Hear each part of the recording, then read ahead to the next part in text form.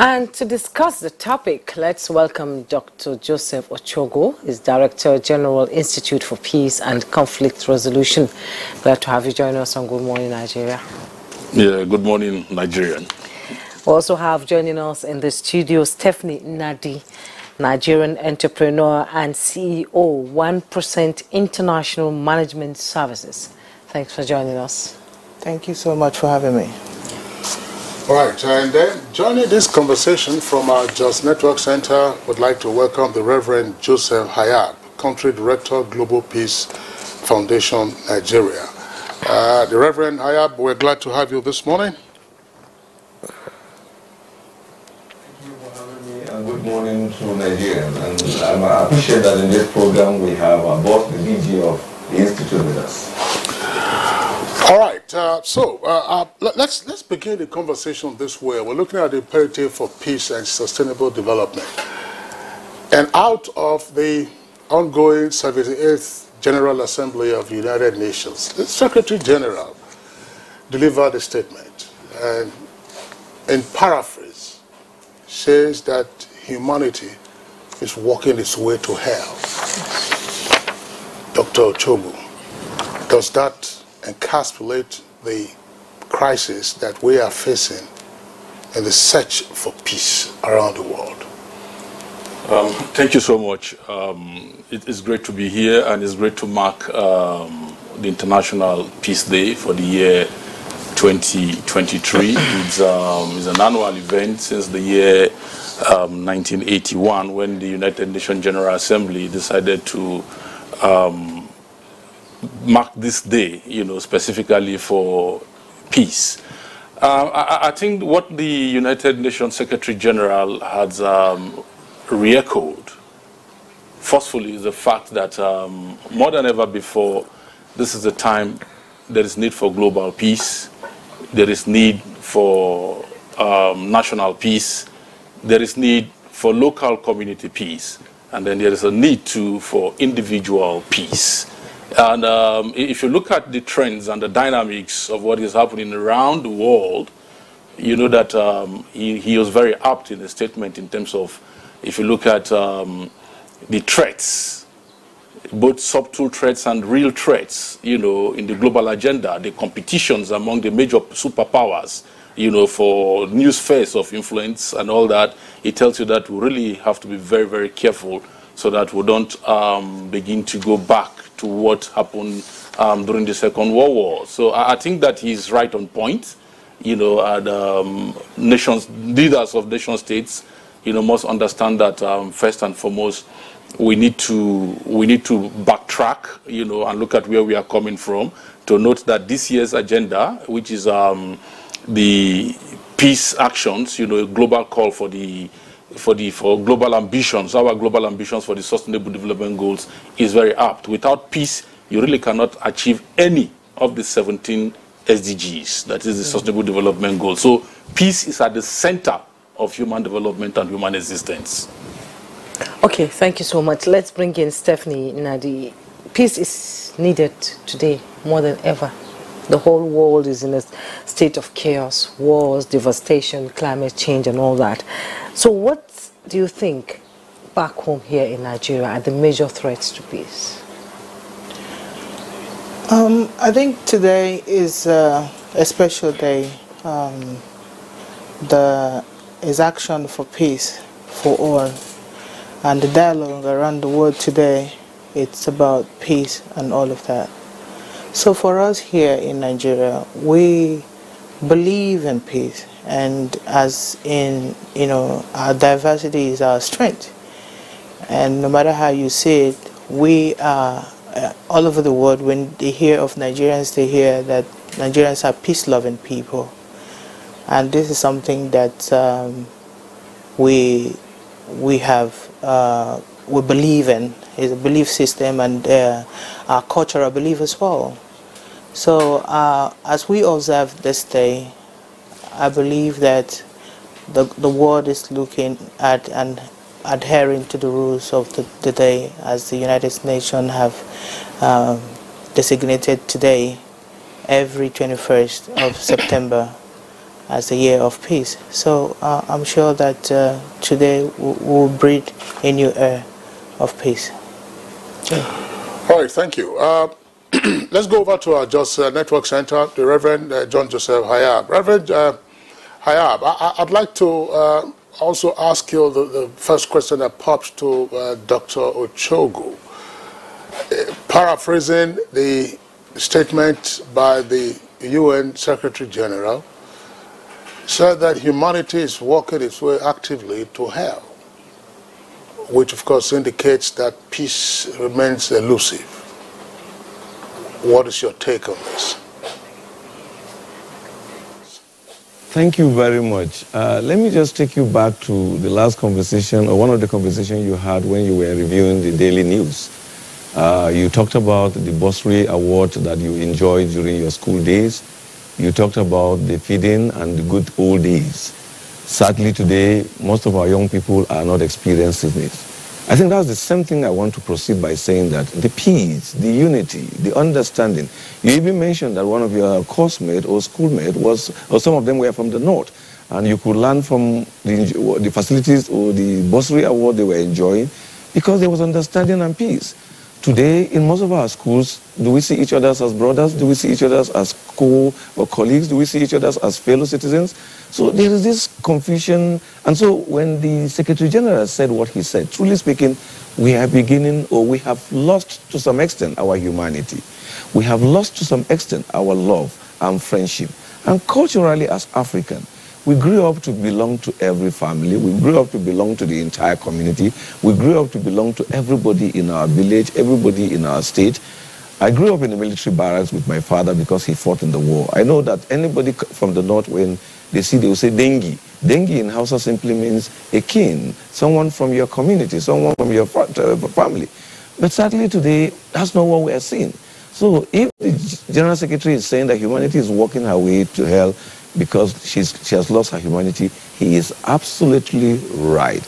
And we must wake up to do something now before it gets worse than where we are now.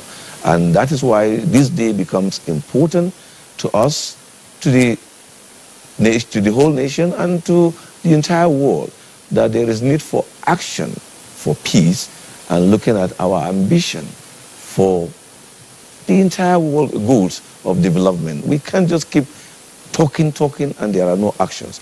What is killing all this is because we've talked too much about peace, but we don't act in accordance with what we say. Okay, thank you so much, Reverend John. And let's come back here to the studio and go deeper into the conversation. Dr. Joseph, the world itself used to be it was like a family. The social media, the television and everything brought it into a global village. We are one. And the Reverend said, growing up, we call ourselves dengue. And I also grew up in an environment like that. Growing up in Maiduguri, born and brought up there, though not from there, but that is where I am from. The community controls everything that happens. A father will see another man's son misbehaving and beat the living daylight out of him, and when he goes home, he gets another spanking again. But now, just talking to somebody's child and he feels it is out of tone, it is war. That little thing can cause a lot of problem in that society. Why are we running after peace when peace is with us and all we need to do is put it back where it used to be? Okay, I think the point is that, one, we have to look at the philosophical strand that has informed why things have gone the way they've gone. One, the economics. What is the philosophical underpinning, you know, for the kind of economy that will run globally? We're running what is called the neoliberal economic philosophy, you know, that underpins the development of the world and the development of all nation states. And what does that mean? It tells you that first and foremost you have to liberalize nearly everything, you know, that pertains to economy, you know, and then the government has no role in it, you know, and everything tends to go towards the direction of privatization, you know, so the control, of the activities of humans become a little bit limited. And that is why you see criminal groups, having major say, major influencing, within the global space. You are talking of transnational organized crime. They can clone passports, do a lot of things. So there is a competition with the states, that is with government. There are rogue non-state actors competing effectively, with the state. I'm telling you, just like the United Nations is gathered here too, there are other groups, shadow groups, who are gathered to setting their own agenda, whatever those agendas are, and the weakening of the capacity of the state to do a lot of things to is creating what I want to call a modernization contradiction, in the sense that we are supposed to modernize, get society much more better, but what is happening is that you are finding the opposite of it, because the control, the capacity to control society, is weak. Okay. So some of the socializing agents too have been penetrated by these elements, whether religious socialization, whether educational socialization, agency and all that, to pursue some kind of agenda, that is at times a free-for-all. So the kind of community you talk about is where you have a community that have a collective sense of belonging, that groom individuals to begin to have ownership in that collective group aspiration. But here, there is what we call survival of the fittest. If you look at what is happening right now in the world, it's all about survival of the fittest at the individual level, at the group level, whether you're talking about tribes or religion and all that, at the international level, whether you're talking about nation states and all that. So there is this crass competition, among groups. So instead of building trust, there is mutual suspicion. Instead of building confidence, there is no confidence between groups. And once we don't have that, our society weakens. And because our society is weakening, these other kind of groups that I talk about, it is occultism. Right in our community, they have footholds in primary school and secondary school. So we need to take more positive actions, creative and innovative actions to begin to take back our society and take back our system. Yes, we need to consciously, as individuals, collectively, take back our society to what we... And we really need to be very deliberate about it. We really need to invest in it. As government, we need to seriously invest in the peace agenda. If we really don't invest in the peace agenda, obviously what we are doing is that the whole things around infrastructure, around the economy, will definitely suffer deficit. Because the agents that I talked about in terms of criminal groups, miscreants and all that, they are actually organized by people. Yes. For example, if you look at the FCT, the manholes that were being removed are organized. The question you now ask is that, do we have police security systems around? We do. But like I told you, the organized criminal groups, have organized themselves in such a way that they effectively compete with the state. And the increasing weakening capacity of the state to control these things, make these things to prevail. So, but if we need to do it, it has to take a very strong investment in peace, to ensure, that these things are reversed. Yes. So, if we're talking about, for example, the renewed hope agenda, of Mr. President, a very strong and conscious investment, in the peace sector is imperative. What that does is that it safeguards, all the other sectors, of the country that we need to roll as a developed nation.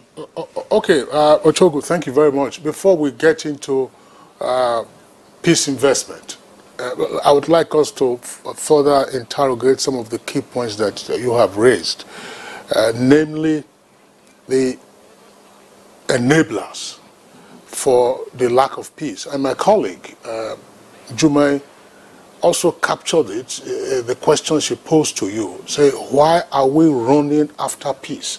Which is the elusive nature of peace, whereas it is right here within us, or amongst us, or within our reach. But you say that there are a number of enablers. You started off with the neoliberal economics, but then you also talked very critically about the escalation in the activities and audacity of non-state actors and the weakening simultaneously of the state in dealing with this person. Stephanie, let's have your take on this. And to say, look, what factors have created this kind of environment in which non-state actors are luxuriating and the state itself is in retreat? Oh, I think I think it's when people are getting away with whatever thing that they do. I agree with Doc on that perspective. When he illustrated with the non-state actors get it on and vandalizing things that they know that when you're caught you get into trouble, and when they get into trouble they amass words to fight the justice system and all of that. So I think also we will have to go back to our cultural heritage as Africans and all of that. Like our presenter have said, Madam Juma, you mentioned growing up and how we have sense of community and how we can just get punished by any other parent that is not your direct immediate family and all of that. And that came from the heritage as an African and all of that. If going forward, the youth in particular, I mean, now you're talking about the AIs now, and we have the Gen Zs, we have the generation, the millennials and all of that.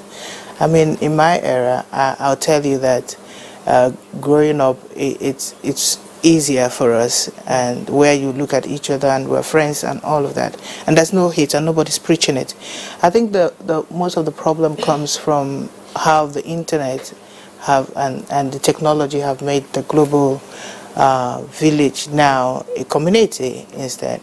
So the generation of hate speech and all of that, telling your friend is no longer your friend, and the politicians did not even help in this instance. For personal gains, they tend to have to create their own agenda and they sell it and people run with it. And it's easier for somebody that is in the social space. Let's say you have 1 million followers or more than that, and you have people that just adore what they see, you know, so they run with it, and that's what it is. For the question again, I think what would happen in this is, I think we need more training for the people in the authority, that's the security agencies, and within themselves to tell themselves the truth as well. And they need all of the manpower they need, and they need all of the like I said, training is very, very important, and for them to really carry out their duties as law enforcement. And when people, when people start getting punishment for wrongdoing, I'm sure it will curb a lot of all of this crime going on.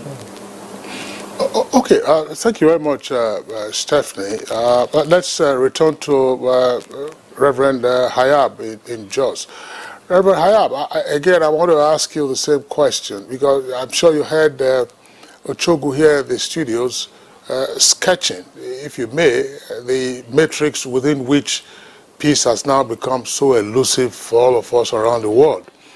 One, the rise of non-state actors and the empowerment that they have received, and the challenge that they pose to the state, which is now gradually incapacitated in winning control over everyone.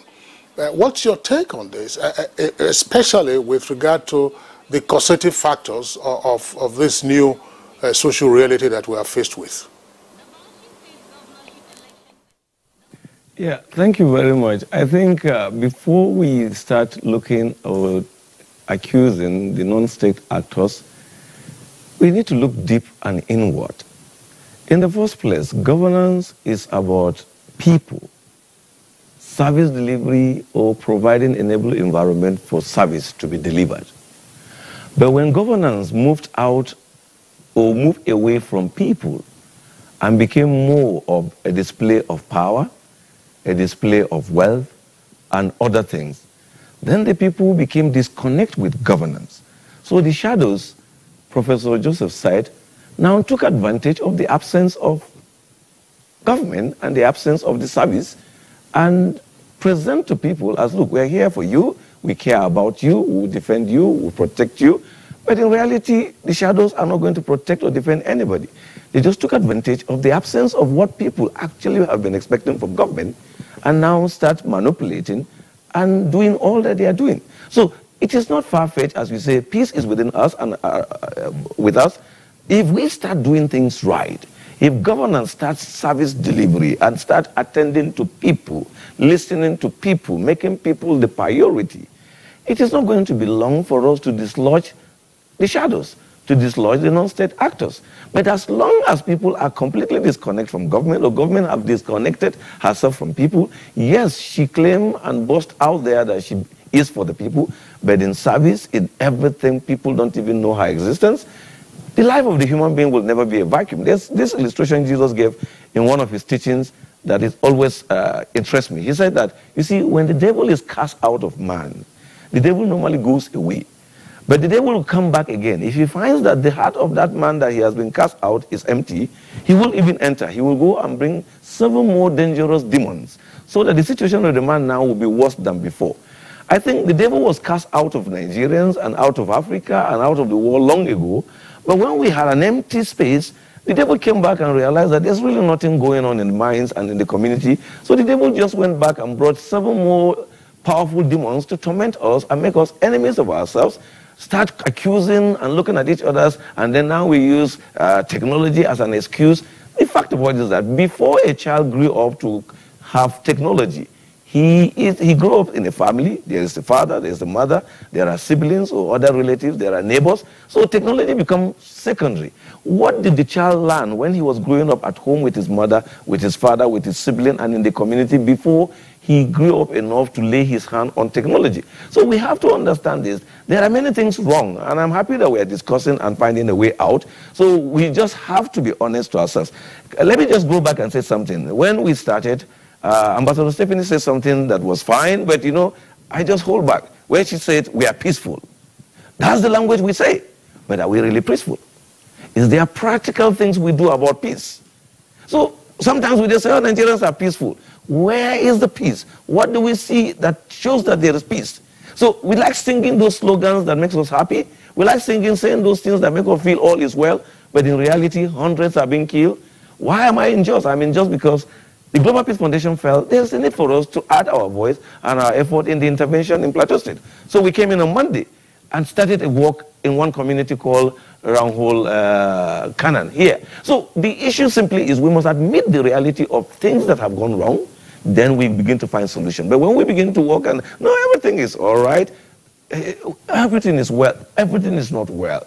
People are disconnected with the reality of their time, and they get angry when they now hear stories like the initial story you share with us of how things were before. And they ask questions, what do we do wrong that those things are not happening now? If you say that it's because of shadows, who are those shadows? And why is our government not showing her might? Because government is the only institution by law that has the power for certain things. But when she fell, then someone will do it for her. I'm going to stay with you, Reverend John. You know, the fundamental message of any religion, from Hinduism, Christianity, Islam, and Buddhism and all, is the message of peace. That is what it teaches its followers, peace. And we are the most religious country in this world. But it seems, are we really walking the talk as we discuss peace?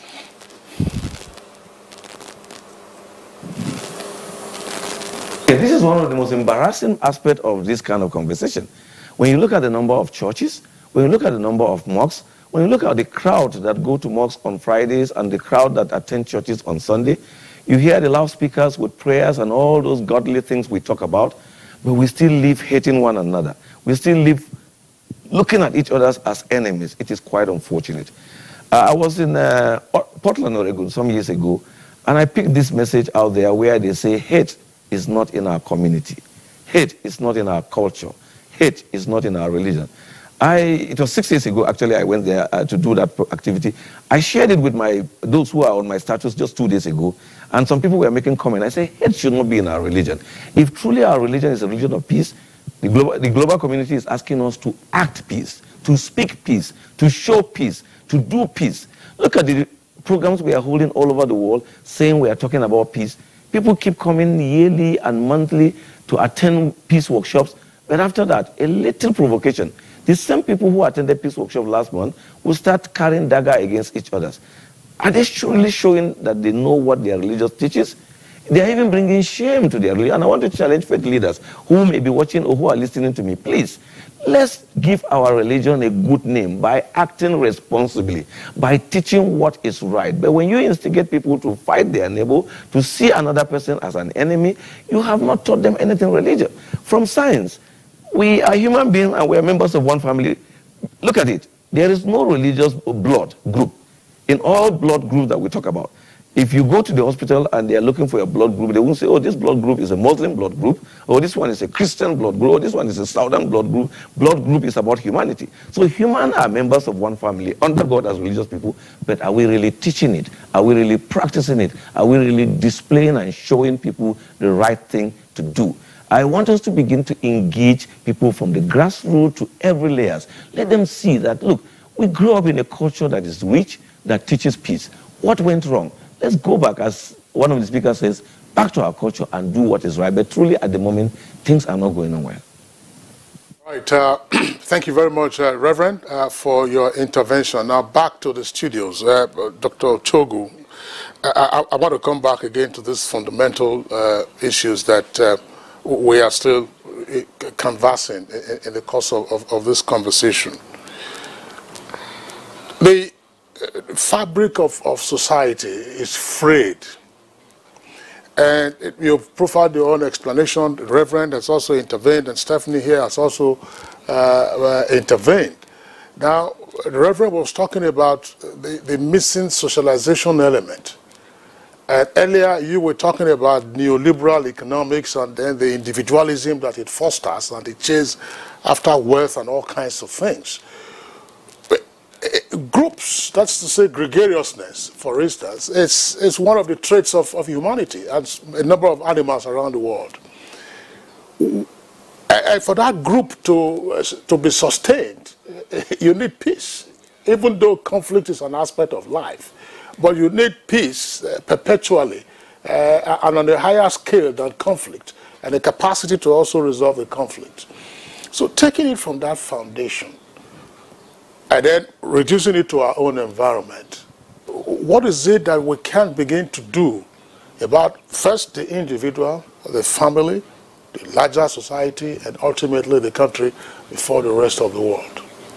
Yeah, I think it's important to mention that every individual human being, seeks for peace, harmony, prosperity, and growth, and well-being.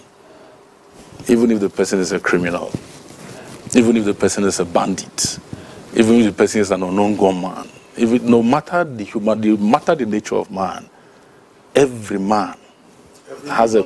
human being has a quest for peace, for progress, for prosperity, for growth, and his own individual well-being and his own group well-being, and all that.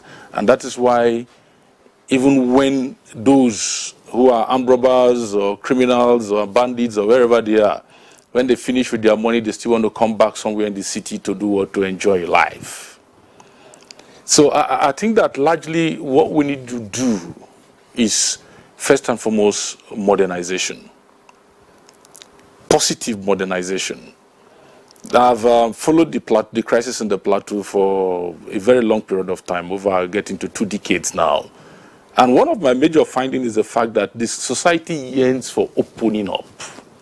You can't box people. Society needs to open up in terms of 1, infrastructure. 2, employment, livelihood. Once people are employed, they feel a sense of community, a sense of belonging, a sense of ownership, a sense of contribution. But once people can't get engaged, either first and foremost, after primary school, they can't get employed. After secondary school, there's no employment. After university, there is no employment. And you find all these cross-cutting levels of unemployed citizens, all you are begging for crisis, because they must find an alternative. They must fall into the hands of these other actors that I talked about, either in terms of trying to join cults to have a sense of belonging because there's no provision for employment and all that. So like I said, we need to be very deliberate and intentional to understand that we need to mainstream peace in whatever development agenda that we are doing. That is to say, if you are working in the health sector, if you are working in the mining sector, if you are working in the education sector, whatever sector that you are working at, know that peace is very central. Because on the average, every human being is a peace worker. From your home to your workplace, on the road, wherever you find yourself, you are doing peace work. So the onus now is on the central agency. And the central agency largely is the government, which provides the regulatory framework, for how human beings live their life. Everywhere, even in the United States, that is the father of neoliberalism. They are one of the most heavily controlled states. Even the United Kingdom, their citizens, to a very large extent, have control. So we cannot buy certain kind of philosophy, without the essentials, of how we run those philosophies. And for Nigeria, for example, this philosophy started in 1986 with the structural adjustment program, that was foisted on us by the World Bank and the IMF. Removal of subsidy, like he was talking about, issues around scholarship, subsidies in hospitals. A lot of things, actually went wrong with that philosophy that we really didn't bother about it. And we ran with it, hook, line, and sinker, perhaps in the wrong direction. So what we do now is we do a bit of patchy stuff. So we need to first and foremost understand that government must have capacity to regulate the conduct of its citizens in certain ways. Of course, people say they have freedom of speech. Of course, you have freedom of speech. But the freedom of speech you have does not mean that you should insult me or insult the government. So we must know where our limitations are, and the capacity of the state to be able to do some of those things must be enhanced if we really need to live in peace. So we are talking about, for example, the kind of crisis we have now. How do we engage in massive infrastructural development? Roads, our airport system, the modernization of our economy, the change in our educational system to make it purpose fit for the kind of society that we aspire to. If we don't do that, we really aren't going to help matters. If you go around right now, nearly all the public schools, primary schools, for example, are almost epileptic. I think the ones in FCT, they're on strike. I'm sure nobody knows that the primary schools in FCT are on strike. Yes, they've been on strike. If you go to any primary school in FCT now, they are closed. For how long? No, I know, and that is why I'm mentioning it on NTA, because I know... No, they're on strike. Primary schools are on strike. So we cannot continue to pretend about some of these things. And that is the foundation. And that is the foundation. And the primary school, is with the local governments. And where is the local government?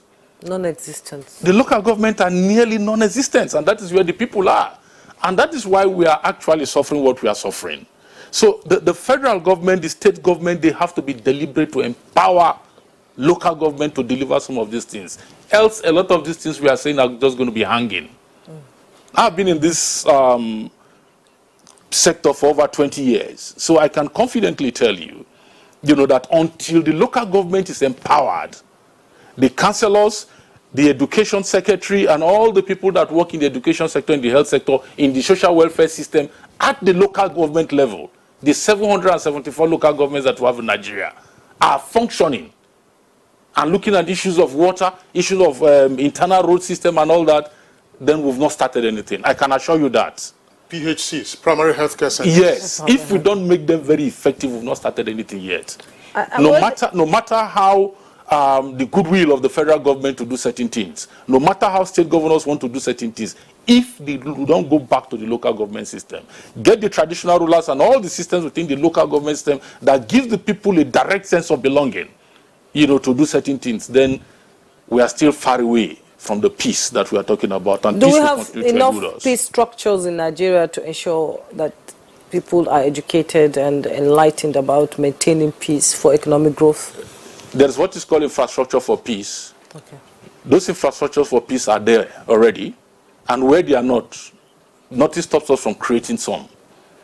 There is no community you go now, you won't find a youth leader, you won't find traditional rulers, you won't find and all that. Yes. You know, how do we begin to build cohesions among these various groups in their society for them to know that, well, this is their society, and build their relationship from community A to community B, and increase that network of connectivity among various local communities and groups to provide understanding for them, for dialogue with them, so that if there is a misunderstanding, for example, between a farmer and a herder in a local community, there is a conflict resolution mechanism that is traditional to them that you understand, and they can relate with. Because if we don't do that, this is where the problem really is. The criminal elements, you know, will take advantage of these differences and create more differences between these people. There will be misunderstanding, there will be crisis. The criminal elements will be thriving. The society will be suffering.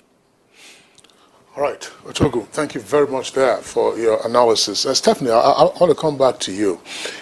We are in a situation where if we were merely to be saying, look, let's run after peace, as Jumai said, we might miss the key essentials. What, in your opinion, are the requirements, first at the individual level, next level, family, and then groups, and of course society and government, for us to look at what is happening around us and how to begin to ramp up the peace dividend? Okay, I think, sorry, first as a person, you should come across as someone that is believable. I mean, when you preach a peace, I can come on the television, Good Morning Nigeria, and I'll tell you all the things, the good things that you want to hear, and people that are like a role model, right? And people are looking up to me, the youths, yeah? And I step out of here, and they're looking at their role model, do something else. And that's, first of all, kills it for them, the belief system. So I'll tell you this, for peace to strive the way we want it to go, it has to be something that you believe, first of all, as an individual, and how you relate that to your immediate family. So I'll take you back personal. The other day, I took my daughter out, and I just decided to just do some charity work. And I told her I'm paying it forward. And I said, I want to show you how this is done. So I took out some gift item and all of that in the car. I didn't want any driver, and it was just us. And so I was driving, and I looked at this man in the traffic, and I felt, my instinct just said, this guy really needed what you want to give. So I went there, and I'm like, hello, good morning. I'm like, are you making a U-turn now? And they're saying, you're like, yeah. And he was very sad. I said, okay, when you turn, I want to see you. I need to see you. Okay. So when I did that, and I pulled over, and I went to him first. I said, I'm sorry, sir, I have something to give to you. And he was like, what? I said, I'm teaching my daughter how to pay it forward. So if it's okay, I'll give you what I have. And he was looking at me. So I went back to the car and got the stuff, and I gave him some money. And he was so relieved and started saying, well, God bless you, God bless you. And she looked at me, I'm like, Mama, is that how it's done? I said, yeah, you pay it forward to the people that you do not know, and the people that would not pay you back, you know. So that's how you start. Imagine me passing that on to her. So going forward, and she has seen me do things like that over and over again to people that you do not know. And the joy that it gives, knowing that just 1 minute this guy is sad, the next minute he's smiling, he was so happy. Except, how do you deal with this? That this is part of the social disharmony that we are experiencing. Good thing you did what you did, but there are some persons, out of the widespread suspicions we now have about each and one another, yes, they will say, if you accept this thing from this madam, she will be taking away your destiny. Okay, I've suffered that earlier when she was much younger. So I was bringing her back from school, and I saw this man that fell on the wayside. You know how I was just driving around the Tiwa Danjuma, and then all of a sudden, I just noticed somebody fell, and I parked and I went to him, and I was trying to, so other motorists stopped as well, and they were trying to, and then he said he came to see someone, something about his drugs, and the person was not there, and he didn't take his drug. So I was busy trying to say, what's the problem, the hospital and all of that. I wasn't even thinking the hospital, but because he talked about money, I'm like, okay, how much? Let me just, yeah. So a lady there, and I said, no, don't do money. The general hospital is just here. Let's take him there, since you're ready to help. So I offered, and then they put him in the car. I got to the general hospital. Okay, you say you go to general hospital and all of that. I went straight to the emergency. I'm like, please, this is emergency, help me. And I want to register the man and all of that. He said no, that he has his name. The register was going, the nurse was like, okay, what's your name? So if you say, let me just assume he said Adamu something, right? And the lady will go all the way, there's plenty Adamus and all of that. They said, okay, what's your address? So we kept going. I said, just leave the names, let's register a new one and all of that. So he now said to me that his hospital is a general hospital, Lube, that I should take him down. And my daughter is still on her uniform. He needed the money. Yes. Yeah, he didn't want to go to the hospital, he just needed the money. Yeah, so when that was happening, the nurse now signaled me and I said, Madam, you have to leave. Just about when I was leaving, you know, I just said, okay, if you want to register, I left the money with the nurse, and just about when I was leaving, you know, people didn't know how the story, how it started and all of that. In front of this Asokoro hospital and all of that, I was just about to come out. The guys came out and started screaming, you can't leave me like that. I'm a human being. I'm a human being. And I'm like, oh.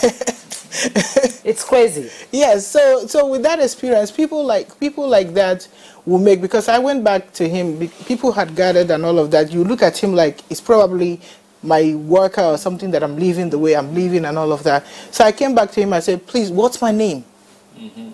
Because everybody have gathered. I said, what's my name? He didn't know. I'm like, you see what you're doing now will make other people, but you can't stop people like me. Yeah. You know, so, I mean, with that kind of there's always fear and all of that, and it's true that we should also be careful, because there are people that, from any good, there are bad that comes out of it as well. Yes. People can run with this message, and then people would want to take it thinking that they are the right people and all of that, and then fall victims and all. Oh, that's quite an experience, you know. It's scary at times when you meet somebody that wants to, cheat you without thinking of the repercussions, on you. Thank you so much. Let's bring in Reverend John Joseph. Reverend John, I am a woman, and in most crisis situations, the most concern is about women and children. I'm sure Stephanie will have to come into that. But you're part of a religious body that ensures that women do not suffer from crisis situation. Now, what is the role that should be given to women in situations like that to participate in the peace building itself? Because women are naturally nurturers of people.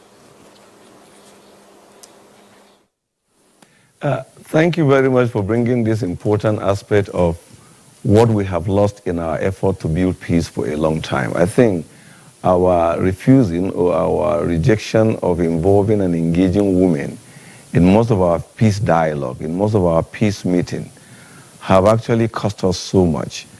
Not many people understand that the woman plays a very vital role in every life and in every peace effort. After all, the child or the young man out there that is going out with dagger came from a woman, and he listens to his mother. The man or the woman also is a wife to the man, who is also going out there to fight. So most times, women are not just victims, but really women are a key player in finding solutions that we've not really talked about. Because all the time we say they are victims, without knowing that, look, if we had involved them long enough, earlier enough, in the foundation of the conversation, in helping the young men to have better understanding of peace, in helping the men or the husbands or their brothers, because they belong to any of this group, in helping them to know what to do to ensure there's peace in the environment. The women will not become victims, but because we have neglected them, we only fight and kill, then the woman becomes a widow or she becomes a mother who has lost her children. So women plays a very good role. Women have many, many, many roles to play in helping bringing about peace. In the conversation, in the actions, women should be there. But let me also say a little about the victim role. It is sad that most of our wives, most of our mothers, most of our sisters have become victims of the terrible crisis that is going on in the community because their husbands are killed, their children are killed, their families or their home is burned. They go out there, they have no food. That's why they cry for their husband, they cry for their children, they cry for the home. And so people think that the best women can do is crying. I want to encourage us to know that we have not gained what we're supposed to gain long ago because we didn't bring women to the table. There's a kind of conversation a mother will bring when she's on the table of dialogue that a man may not think about. There's a kind of angle that the woman will see and suggest in every dialogue, in every conflict situation that you want it resolved, that men will not do. In our little effort in local communities, we've realized that the first among the gatekeepers we look for, apart from the traditional rulers and faith leaders, are the women. If you succeed in getting their buy-in for the process, you will get the young men understand. You will get their husbands understand. You will get their brothers understand. So women have a key role. Instead of looking at them every day as a victim, I'm trying to see how people should recognize their role, their contribution, what they can do to sustain peace. Women go to the market and live together in the market. There's no Muslim woman or Christian woman, Hausa woman or a tribal woman. They just see themselves as women. And when you look at how women take in and give birth, there is no label that is Muslim or Christian or Hausa or Fulani or Ham. Label is label. So women feel the pains of childbirth. And no woman will want her son to be killed, or no woman will want her husband, whom she looks up to with respect, to be killed. So women have this key role to play in helping resolving conflict, even though they are victims. But let's look at that positive role so that when we use it, the victim angle we look at them will cease to be. Because when they begin to play their role, helping to douse tension, helping to train their children to know what it means to love the other person's child, helping to draw the attention of their husbands to understand the danger of going to war, helping to remind their brothers that, look, it is not right for you to cause another person pains, because if you cause other people's pain and I'm also cause pain, you see the pain is for all of us. So why don't we engage women in that conversation and bringing them out? Most of our traditional settings is that when you go to talk to people about peace, if you're asking them to invite people, they hardly invite women. It's now that few are beginning to invite women. But I want to encourage our traditional institutions that, look, you can't discuss this matter that involves your community without talking to the mother who gives birth to the children that you are saying they are drug addicts. Get her involved. Hear her view. Seek her blessing. Seek her buy-in, and things will work. But on the victim side, most of us go there to only just show them support and go away. But I think the women want their voice to be heard more than just the support we give and go away. You know, Reverend, this issue that you've just discussed now came up in one of our conversations on Good Morning Nigeria. And we're not trying to be particular here. We're talking about unknown gunmen, and they sit at home in the southeast, which was often violently enforced. And we had guests from the southeast of Nigeria. And the question then arose, so look, what is the role of the community itself? And one of the guests did say that, for instance, the first daughter syndrome, that's the Ada syndrome, that it's a very powerful network, but that network had not been deployed for this purpose of saying restrain the so-called unknown gunmen if they are one amongst you. And it hadn't worked. But then you moved up to the northeast of the country, and then you also asked yourself the same questions. Where were the mothers when the Boko Haram elements started out and then have been wreaking havoc, and then they also create their own cycles of families and so on and so forth. You go to other parts of the country, and the same question also arises. Where are the women? Where are the mothers? Everyone sits back. You're talking about victimhood and says, oh, no, we bear the brunt of all of this. But in terms of projecting them and saying that aside from the socialization effort that occurs usually in early life and up to a certain stage, there could be critical elements in peace-building efforts. But we appear to have sidelined, neglected, and altogether ignored this otherwise very powerful gender in our quest for peace. Reverend. Question. You see, because they have always been seen as victims, they are not seen as people who can contribute to the conversation. Most time, and in many of the cultures, women are afraid to push too hard so that nobody sees them as if they are pushing faster than where they're supposed to be. That's why, deliberately, as our boss did say earlier today, we have to create a system where women are involved. When women know that their voice will be heard, there's a role they can play on their own. They will call each other's, whether it is the Ada, the first daughter thing, they will move out. They will speak to the community, and their voice will be heard. These people who give orders, sit at home, they capitalize on nobody, no voice. Because the other time I was somewhere and they asked me this question that, okay, are there no stakeholders in those communities that are not working? Most of the other stakeholders are seen from monetary aspect or political office holders, where we have better stakeholders at home who are the women. And nobody have actually allowed them to speak. Something happened some years back before Shekou was killed. I think one of the journalists got to meet his mother and interview her. I read that interview and I just could see the pain of that woman, that my son is causing the world pains. My son is causing the world sorrow, or is causing Nigerian pains and causing Nigerian sorrow. That woman expressed regret, condemned the action of her son. It wasn't long he was killed. I'm not saying that because you condemn him, he was killed, but what I'm simply saying is that a mother blesses her children, a mother speaks favorably about her children, but when a mother is sad and disturbed because of the action of our children, it never goes without repercussion. So there is a role women can play, but we need to deliberately create the avenue, give them that enabling environment, and help them see that we want them. Not the one that nobody cares about them. We just say, oh, they are victims and leave it there. No, women want to see, and I'm believing that as many that are watching us this morning, as we celebrate this day, know that if we want to do action for peace, one of the action is give women a voice, involve them in what needs to be done at the local level, in the family. Many family meetings, women don't come there. Some men will just sit down and take decision for the women and think that their voice do not matter. It is gone out those days when we do that, because communities that involve women progress faster, solve their problem faster than those who are leaving women behind and thinking that no, they have no role to play than to just take care of children. They have bigger roles, their words are more powerful and more convincing than you can imagine. Thank you so much, Reverend Jones Joseph, for that important, input into this conversation. We'll take a break right now. When we return, the conversation will continue. Don't go away.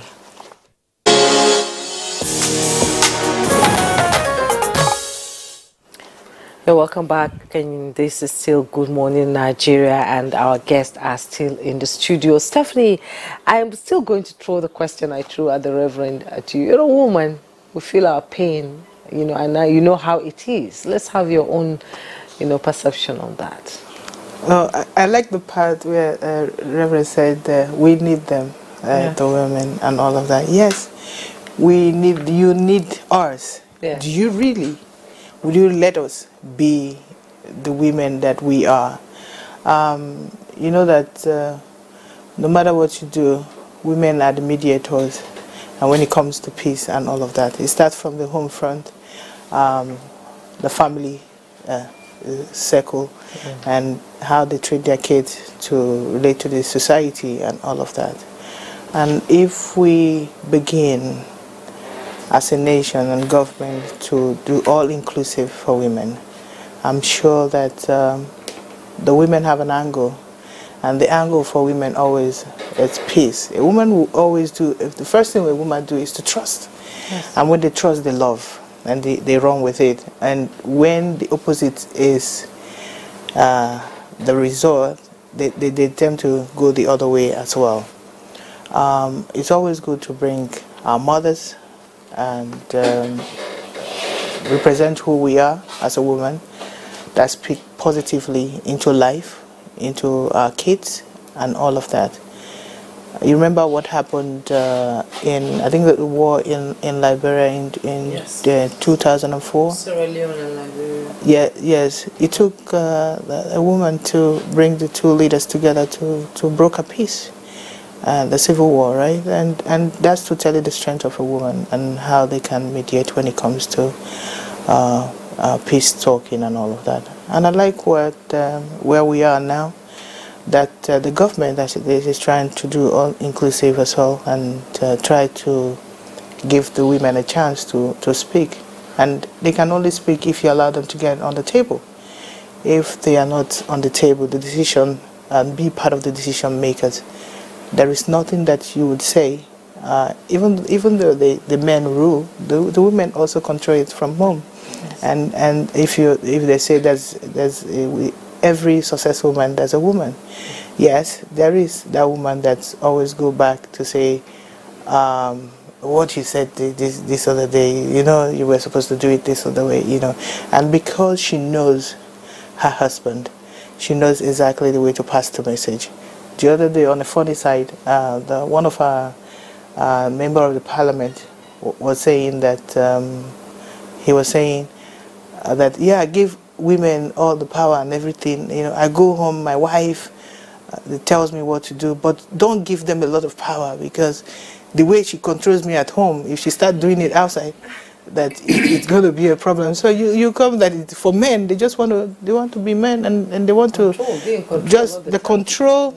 And I tell every woman that I think the only thing that a man needs from a woman is not even love, it's respect. Yeah. So once they feel the sense of that respect, they run with it. And you know, as educated as you are as a woman, there is nothing that you would do, even in your home front, that your brother will not look at you and say, hey, you're acting like a man. You have to call this if you want to get married. Why can't you be a woman?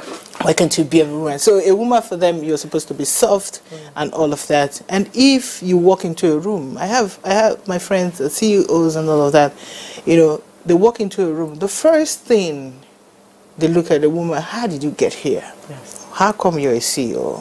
What level? What got you there? It is never about the intelligence or what, you know, or what you can do, you know. You know, Stephanie, I'm sorry to interject so that we can maximize the remainder of the time. Mm-hmm. When we put gender issues on the table, we can look at it from multiple dimensions. Yes. But here now, our focus, so that we can, as I said, take advantage of the remainder of the minutes we have for this program, is to say, you got it right, how do we, I hope that's the right word, capacitate, I know that is used in a different sense, but capacitate women in our society to be at the table as mediators when conflict breaks or it's about to break. And that's part of what you raised earlier, Ochogu, namely that how do we take our society back? And one of the elements that has emerged now is we have diminished the role of women in taking our society back. So how do we capacitate them in that regard? And secondly, part of what you also raised earlier, how do we ensure that government itself is further capacitated to exercise control? That's right. Okay, I think this is a very interesting dimension to the discussion, and it's great that this is coming on the International Day of Peace. The issue of women, one, it is not only local or national, it's a global issue. And I think the United Nations system is very much aware of it. That is why you have what they call United Nations Women, specifically put. And there is a United Nations Security Council resolution on women, peace and security, you know, that try to deal with some of these issues that we are talking about in terms of bringing women to the front line, to the table of discussions, mediation, negotiations in the area of conflict resolutions and all that at the community level, at the national level. And I'm glad to report that the Institute for Peace and Conflict Resolution has been working with the Federal Ministry of Women Affairs, over the years and other stakeholders, to develop what we call the National Action Plan on Women, Peace and Security. I think we'll be having some of those conversations and see how we can scale it down. I had a conversation with Her Excellency, the chairperson of the Nigerian Governors' Wives Forum, and we had a conversations around that women, peace and security. How do we take it to the state level and to the local level to ensure that there is a very strong voice of advocacy, in this particular direction to help women at the community level, at the local level and at the state level, to play key roles, in the area of peace, conflict resolution and security. So that is a program, and it's glad that there is a national action plan on that already, with all clear, drawn-out activities and all that needs to be run with. That tells you that there is an understanding, that this is a problem and there is a need to deal with it.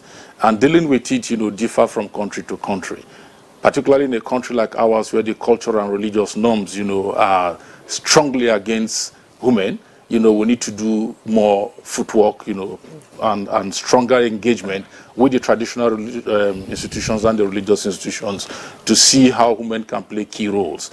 And these things are not new to us. Of course, we've heard of Queen Amina of Zaria and her exploits, and other women leaders, who have played key roles in this sector. So how do we mainstream some of these things and increase the voice, of these women? So it has to take a lot of trainings, a lot of capacity building in terms of training, advocacies, and general sensitizations and awareness, and to also understand too that education actually makes a world of difference. Yes. In the sense that a child who is educated and a child who is not educated, their perspectives of life, differs. How the child who is educated would treat a girl that was in the same class with him and maybe even beat him in terms of coming first or second ahead of him will differ from a child who never went to school.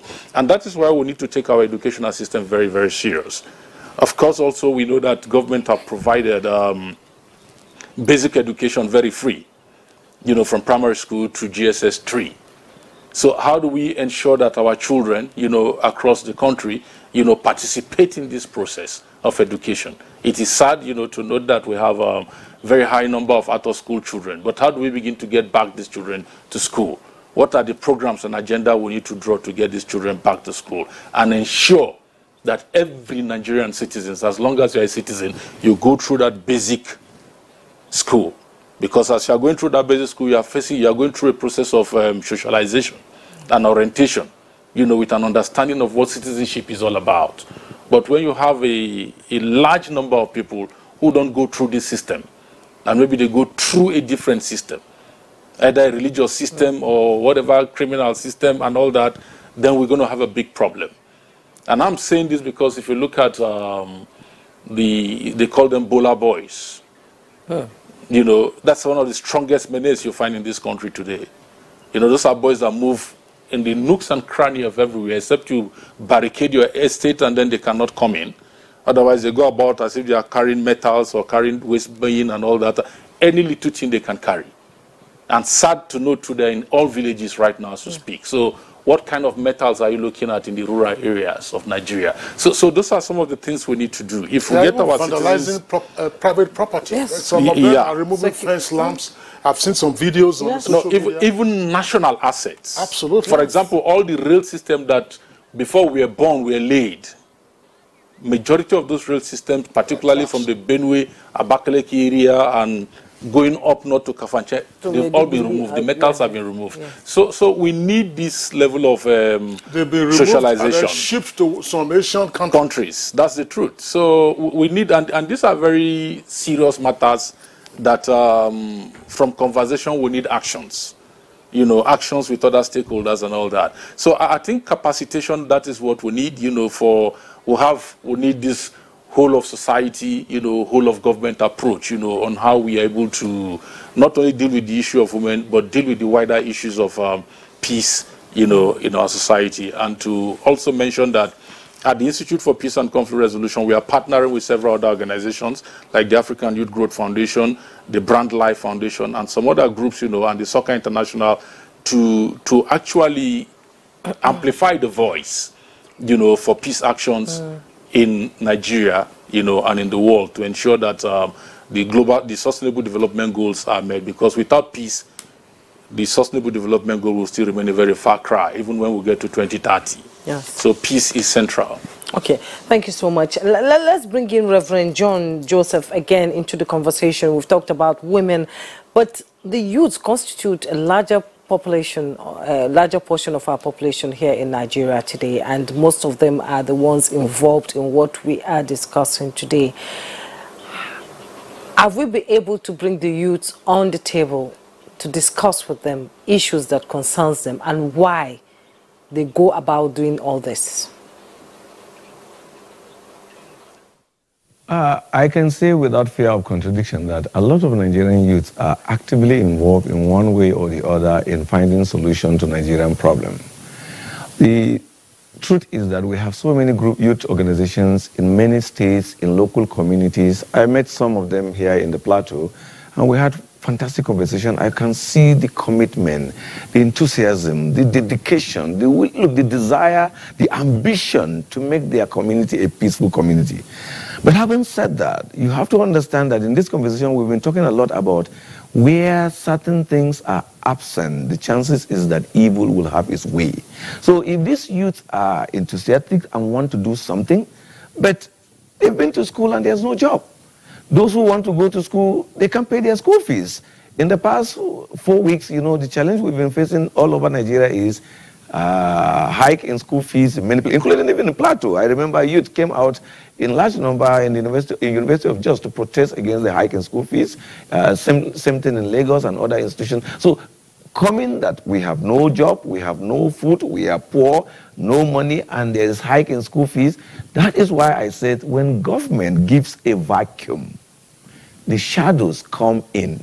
So I commend those youths who are actively involved and doing their best to find peace, but I want government to understand that the youth constitute a larger population of Nigeria. So not all of them have been won or have actually been win to start this effort.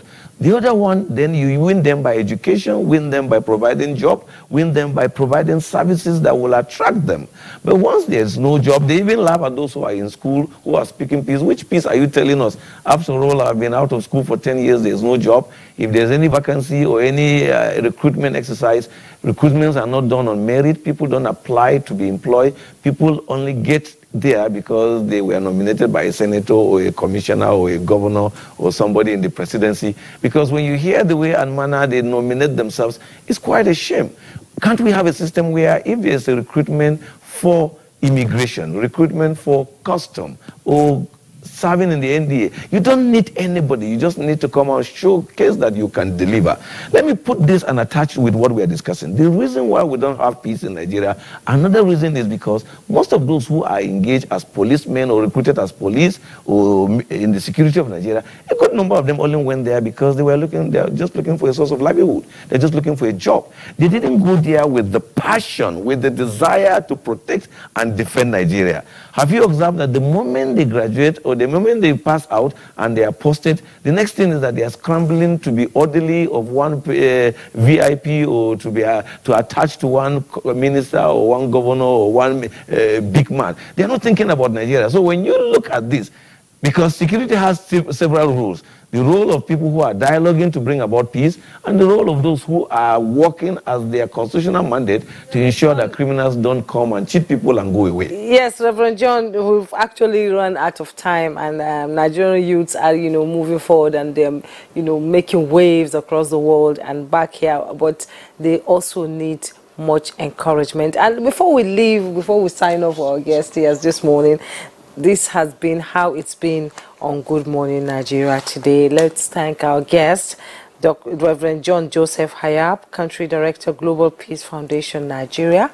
Thank you so much for coming on Good Morning Nigeria. Stephanie Nnadi, Nigerian entrepreneur and CEO, 1% International Management Services.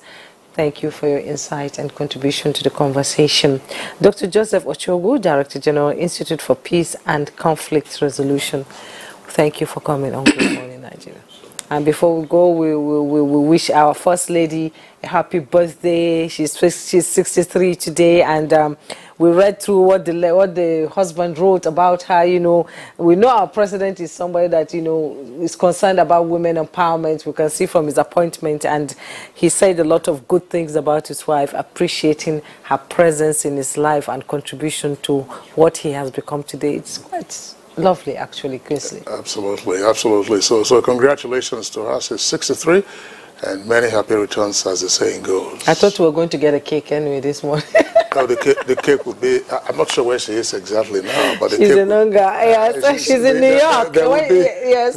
There will be a proxy cake at the villa. Yeah, I'm sure we're going to see something today in the news about her birthday celebration there. Right. It will be lovely. All right, so that's it for us on Good Morning Nigeria today. We appreciate your being with us. Tomorrow is another day, same time, 7 o'clock in the morning. Until then, look after yourselves. I'm Kingsley Osadolo. And I am Jumma Yusuf. You have a great day. Bye.